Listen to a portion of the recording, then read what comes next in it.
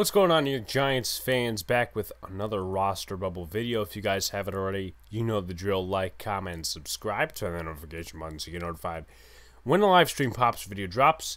So this roster bubble video will be dedicated to Giants 6th round pick Gary Brightwell out of Arizona. I'll give a profile on him. The Giants selected him in the 6th round of this year's draft. I didn't expect big things for him, and this may be shorter than a lot of videos because basically we haven't seen a lot of him, and it was really just based off one preseason game, and it's also dedicated to the other running backs because he's competing with them. But he was chosen out of the University of Arizona, I think it was, if I'm saying that correctly, because, you know, a lot of people say it's not the University of this, that, and the other thing. You know, he was selected out of Arizona in the 6th round, and after Wayne Gallman departed, after Dion Lewis departed, after Alfred Morris departed for a short amount of time, there was a lot of questions about that running back room. So the Giants picked up Devontae Booker, they picked up Corey Clement, and they picked up Gary Brightwell in the draft. So obviously also as well, they had Colin Gillespie, the fullback, Elijah Penny, and the Austrian dude, Sandro Platzkummer. Now a lot of people expected, you know, Gary Brightwell, including myself, to put some fierce competition up and try to make a roster spot because of the running back depth on this team. Now, I'm going to say this. All this is my opinion. You know, I'm not hiding anything. Number one, there's two things I'm going to say. Number one, I think the possibility that he didn't get week 1 snaps was either because Joe Judge was holding him out, in which, you know what, I don't have a problem with that. He has to be ready. I don't know if he was injured at one point, but he did not get any snaps. Or it could have been the fact that Alfred Morris was on the roster. He got cut after week 1's preseason game against the Jets. And obviously, you know, that's sad for Morris. Maybe he retires or something. But I thought that hindered the amount of playing time Brightwell was going to get. Now, you look at week 2 against the Browns. Everybody was looking for, hey, you know, what's Gary Brightwell going to do? What's he going to do? And I was looking for that too. I said, hey, listen, you know, one of my top players to watch is Gary Brightwell, the 6th round pick out of Arizona. And, ladies and gentlemen, and in one of my takes, as I said earlier, I'm saying two things, and all this is my opinion. He did not impress me. And, you know, I know to have my expectations at a certain level because obviously there's such thing as, you know, he's a 6th round pick. Basically what I'm trying to say. I'm not putting my expectations at Saquon Barkley level. But he didn't show me a lot, honestly. You know, take away that run on the 2-point conversion. He didn't show me a lot. A lot of Giants fans were turned off by his play. He had 3 carries for 7 yards, 3 receptions for 12 yards. And the issue I had with him, other than not showing much in the run game, and you could also attribute that to the offensive line. For the people of Game Pass and not the All-22 film, you probably have to go back and watch that. But his receptions were on checkdowns, which was fine.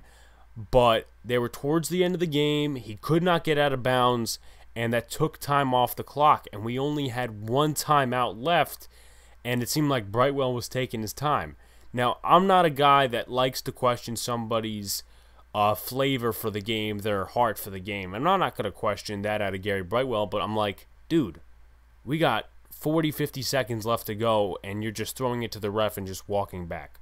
I mean, just didn't look appetizing to me. You know, put aside the effort, even if he did run as fast as he can, or as fast as he could, I should say, I was not impressed. I just wasn't.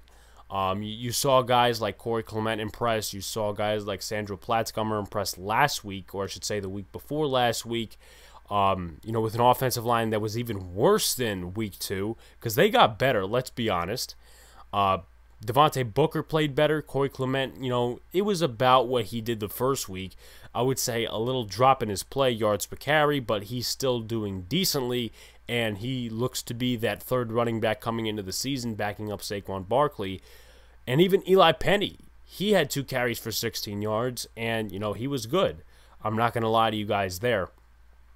And that obviously goes into his competition. Who is he beating? Who is he not beating? In my honest opinion, I think that the only person he's beating is Colin Gillespie.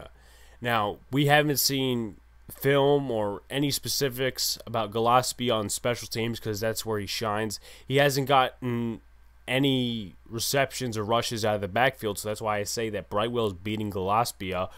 But in terms of the other running backs, I think he's losing.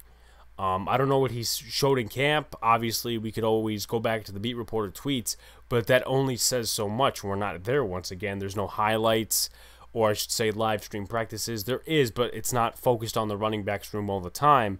I think he's losing to Sandro Platzgummer, Clement, Eli Penny, and Devontae Booker.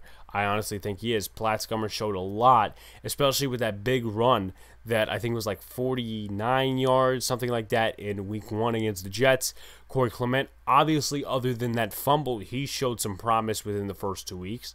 Eli Penny, the same thing, 3 carries for 18 yards. And what's his face? Devontae Booker. I mean, he was a lock pretty much to be that second running back on the roster. But he, once again, played well and played better in week 2 than he did in week 1 because he was pretty much holding the fort down for the running game other than Corey Clement. And that's what I saw out of those running backs, and I think they're beating Brightwell. And I'm going to be harsh here, but I don't think he makes the roster. I think he makes the practice squad at best. It would be rough around the edges for the Giants to just blatantly cut a 6th-round pick and not get them back. I mean, there's always possibilities of, oh my God, this guy went to another team. We can't get him back now. He signed with another team. He signed with the practice squad, whatever. But there are ways that the Giants could sneak him onto the practice squad. And if I'm another team and I'm watching Gary Brightwell, I'm like, what does this guy show? Other than the special teams, I really haven't seen much out of him. That's just my honest opinion, guys. I know a lot of people on Twitter were saying that they didn't really see anything out of Brightwell either. They were kind of underwhelmed in terms of his production. Even though it was late in the game, and I don't care who's your quarterback, what's your offensive line, you have to stand out. And when you have 3 running backs who are probably locks ahead of you, obviously Saquon Barkley, he's, a lock. I mean, it would be silly to say he's on the bubble other than any injury standpoint, but Booker's a lock. If you're trying to compete with Clement or make yourself stand out so that there's an actual 4th running back on the roster, you have to do a little more. And once again, he had 19 scrimmage yards on a total of 3 carries and 3 receptions. That's not really that impressive. I'm not expecting you to go out there and say, hey, listen, I'm going to go out there and get 100 yards. No, that's not what's going to happen. That's not what the expectation should be for Brightwell. But to my point, to say the least, whatever you want to put it as, I was very disappointed from what I saw from the 6th-round pick out of Arizona. I think he makes the practice squad. If he doesn't make the practice squad, I think he gets cut. Hasn't really shown anything. And I'm sorry to be tough like that. Obviously, we'll see about the 53-man roster projections if anything changes on Sunday against the Patriots at 6 p.m. But, as of right now, this is my expectation for Brightwell. This is where I'm putting Brightwell. We'll see what happens. I could definitely be wrong, and I hope to be wrong.